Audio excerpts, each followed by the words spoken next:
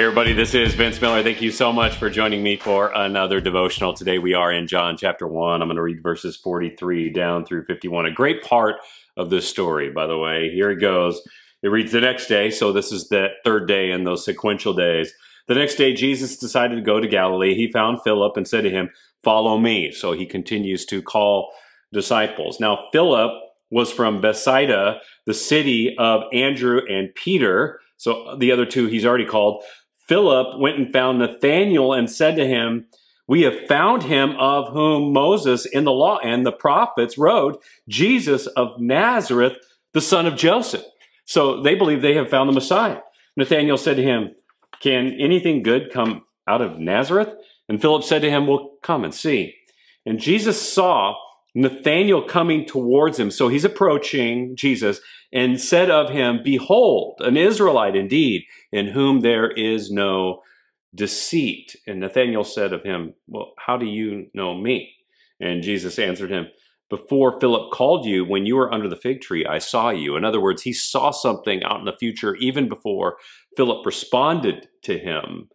And Nathanael answered him, "Rabbi, you are the Son of God. You are the King of Israel." So he recognizes that he has this divine ability that is quite unnatural. And Jesus answered him and said to him, "You believe because I said to you, I saw you under a fig tree? You will see greater things than these." And he said to him, "Truly, truly, I say to you, you will see the heaven opened and the angels of God ascending and descending on the Son of Man." Now, guys, what's happening in this text is so simple and so underutilized by so many believers. It's an invitation to connect a person's real life search for meaning and purpose to the one who actually provides the meaning and the purpose, and that, of course, is Jesus Christ.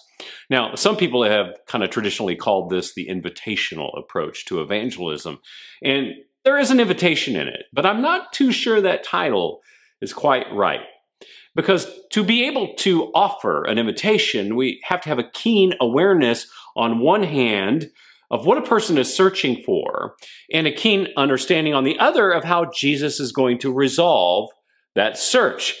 This means that we have to be spiritually alert to a person's needs and know how Jesus resolves their needs. So there is an invitation in it, but it's more like we're helping people make that kind of spiritual connection to Jesus. And chapter 1 is full of people helping other people to make connections to Jesus. I mean, John the Apostle, who's writing the book, is making these logical connections to Jesus. JB, John the Baptist, is making prophetic connections to Jesus, direct ones.